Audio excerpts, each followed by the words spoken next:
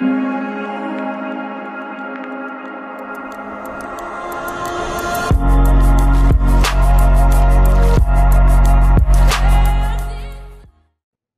to your weekly Peace Report. This is the Peace Dealer. And welcome to the last full week of Libra season, where it's compromise or die. You don't have a choice. But you do have the illusion of choice. So have fun with that. This week, you get to show the results of your hard work 6 months ago. Building your super self. Do you believe in your super self? We're gonna see. Oh, we will. And what makes this week extra special and cringy is the square we're gonna have with Venus retrograde and Mars in Aquarius. Have you ever seen a bitter couple fighting in public, even though they could have had a room to just have their squabble? They just had to let the world know before Venus shouts to Mars, "That's why your dick's small." It's one of those weeks. And the sexual quirks that you're going to have to find a way to make sense of, which you will still demand you try and fail with swag. It's very important that you don't feel guilty for the excessive horniness you will continue to feel as the week progresses. The end of this Libra season assembles your tribe, and there will at least be 3 key people that will be highly instrumental as you begin at a greater level to emerge your super self through the vehicle of interpersonal relationships.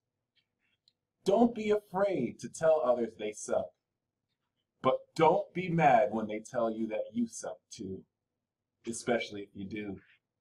With that said, we have a special correspondent to read and interpret the transit of the moon this week. Sir Oreo, could you let us know what's going down? It's the Black Cracker here to interpret the moon transits. Thank you, Peace Dealer, for the job. It was either this or stripping. The moon will be transiting from Capricorn to Pisces this week. In Capricorn, you'll feel like you're dying.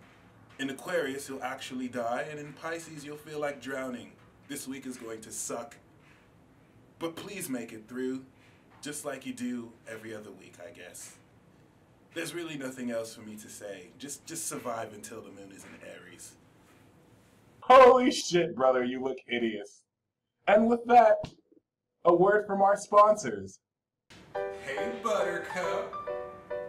You gonna let me come over and toast to your strudel? Only if you know your life path number! Of course I know my life path number. Young fool! Do you need to get laid? Well, go to this website to learn your life path number. In this fully interactive and just totally amazing numerology report, you'll learn all sorts of stuff about your life path number and why it's amazing and how it can get you laid. Because that's what you want. You learn your life path, your birthday number, your soul urge number, your expression number. You need to know that. Your personality number as well. There's really no reason why you shouldn't click on the link in the description box below. And you'll get a really amazing report. What are you waiting for? Thanks, man! Hey, baby cakes. I know my soul number too. I'll be right over. All in all, folks, make sure that the relationships you have been building for your entire life reflect the person that you want to be. Because if you have scumbags around you, well, I think you know where I'm going with this. And that's the fact that I saved a lot of money on my car insurance by switching to Geico. You can too. Until next week, peace. The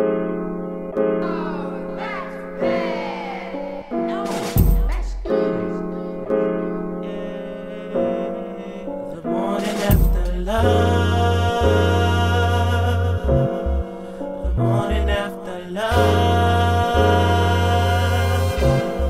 Yeah, morning after love. I don't don't wanna wait, I just wanna taste. Looking at your shape, shawty, you look great. Thinking if I should say what I wanna say. Hey, we can disappear and run away. Wanna fly